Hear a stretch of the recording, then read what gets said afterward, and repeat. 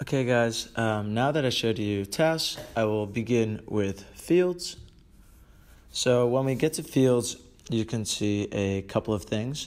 For starters, you can see that your fields are organized by area. And again, like we had in tasks, you have the filter view again. So you have the calendar icon, which means that you can organize your fields by season. So for instance, you can do it by years, so 2019, or if you have a field from past year, 2018, you can organize them that way. And remember that if you want to organize your fields, you first have to select a year. So you'll select 2019, and you will see that all the fields show up. But if you select a year like 2015, nothing shows up because we created only fields for 2019. Again, this is just to help you organize your fields. If you want to see everything, remember you can just clear all your filters using the X. So just press X all the way on the right, reset all filters, select OK, and then you'll see everything. And what you will also see is that you can filter your crops by the type of crop. So first, remember, select the season. That is very important. And then you can select the type of crop. So right now we'll select apples.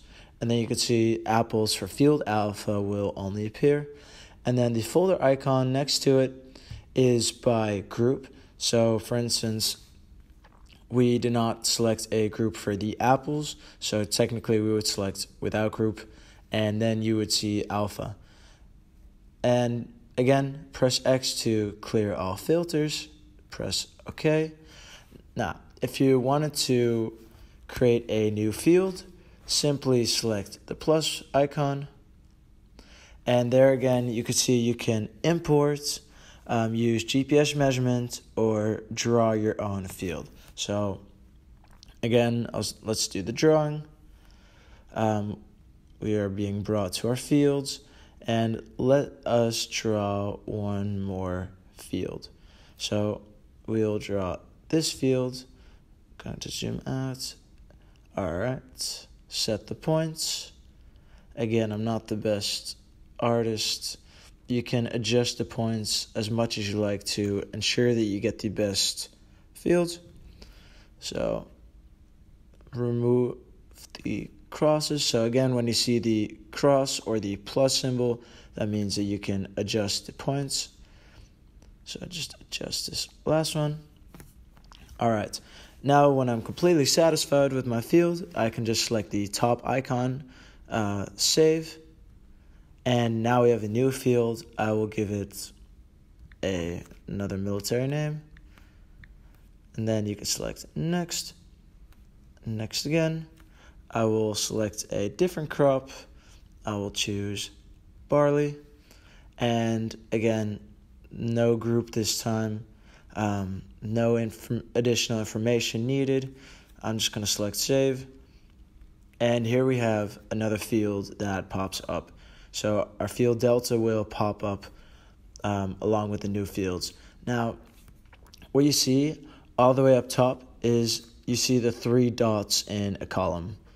And here you can sort your fields. So for instance, you can do sort by. And right now they're organized by size, but you can also do it by crop. So here you can see corn at the top, barley, pea, or apple. You can organize them by, let's say, distance. So you can see the distances that they're organized by. And last one, we can do group. You can see that the cornfield is organized in the corn group, and the other crops are no groups. And again, if you select the map icon all the way at the top, it will bring us to map view. And also, if you press the filter icon next to the map, it will remove the filters. So here we just have our fields, and that is it. And so now I will select the map icon. So here you can see all of our fields.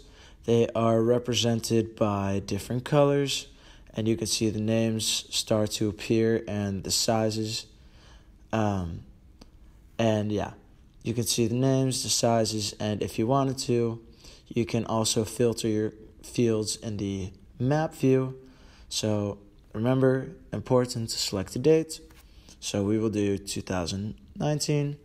Now I'm going to select a field with only barley, and then you'll see field delta shows up. And if we wanted to do it by group, well, there's only one field and we know it is without a group, so we'll select without group. And if we want to clear all filters and see all of our fields again, then we can just select the X. And again, we can go to layers view, and if you unselect the crop box, then the crops will not appear and you'll only see the outline of your field. And if you reselect crop, then you'll see your fields. And to go back to list view, simply press the list icon, which is to the left of the filter view. And here we have it.